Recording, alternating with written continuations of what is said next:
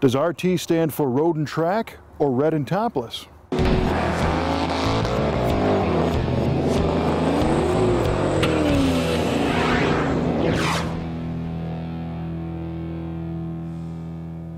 Well, if you said red and topless or road and track, you're right either way, although the factory authorized version stands for road and track. This 1970 Dodge Coronet RT 440 convertible is a really cool car.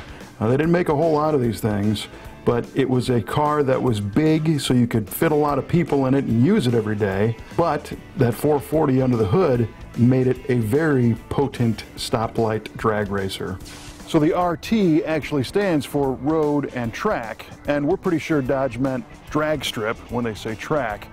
This car has torsion bars in the front suspension, leaf springs in the rear, and drum brakes all the way around, so it's much better suited to go in a straight line than on a twisty road course. This car is built on the B body platform, and it is said that on the Super B version, which is a very similar body style to this car, the designer said that the grills and the bumpers surrounding the headlights were designed to be shaped like the wings of a bee, and the Super B meant a super version of the B body.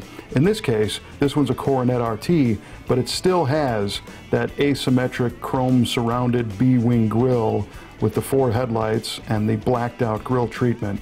The hood meets the bumper in the center of the car with an RT badge on the hood, and then just below it there's a large air intake opening to make sure that that 440 Magnum stays cool.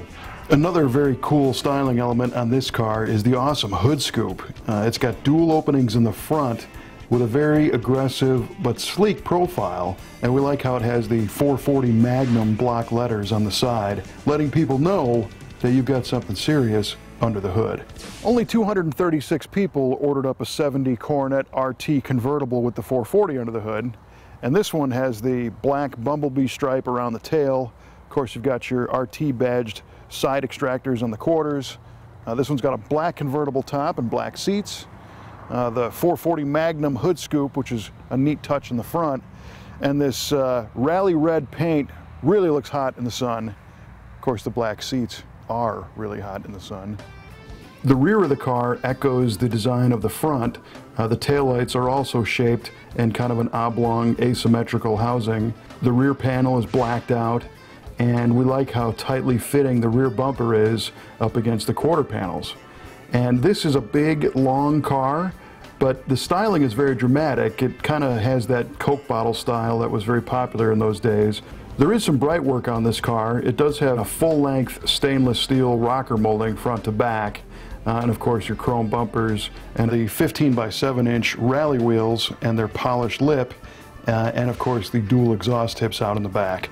But other than that, you've got a sea of rally red. The Dodge Magnum 440 was rated at 375 horsepower and 480 foot-pounds of torque at 9.7 to 1 compression.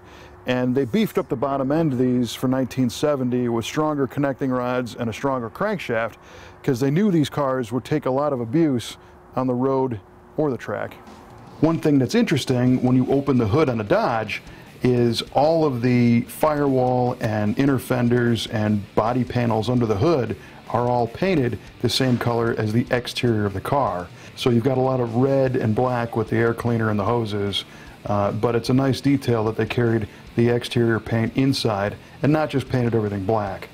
Dodge was a little bit ahead of the curve with some of the technology to make this engine run. On the firewall, you see a box that's a solid state ignition module, something that Ford and GM cars didn't have for another few years. And even though this is a big car, the 440 Magnum with the automatic transmission and the 8 3/4 inch sure grip differential pushed this car to a 0 to 60 time of about 6 seconds and 1380s at 98 miles an hour according to Muscle Car Review magazine. So it was big, but for the track part, it was fast.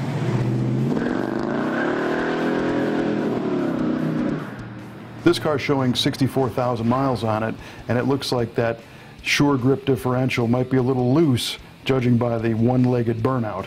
Inside the RT, it was a comfortable place to be. You had some high back bucket seats and a full width bench seat in the rear, make it so you can bring a lot of passengers along. The theme on the inside of this car is all wood grain and black vinyl. There's wood grain on the doors, across the whole width of the dashboard, and running up and down the full-length center console on the floor, which is where the automatic shifter is. There's not a lot of options on this car. It has an AM radio, a 150 mile an hour speedometer, but interestingly only reads to 15. Dodge left off that extra zero. Maybe they're trying to save space to get enough numbers to go all the way up to 150. Looking from left to right, there's the alternator gauge, the fuel gauge, of course that big sweep speedometer, a temp gauge, and an 8,000 RPM in-dash tachometer. This one also has the remote-controlled driver's side chrome bullet side mirror. And interestingly, this car has a power top, but it does not have power brakes. The Brothers Collection is home to a lot of original and restored Dodge, Chrysler, and Plymouth cars. This one is a restored car, but it fits in very nicely with the others in the collection.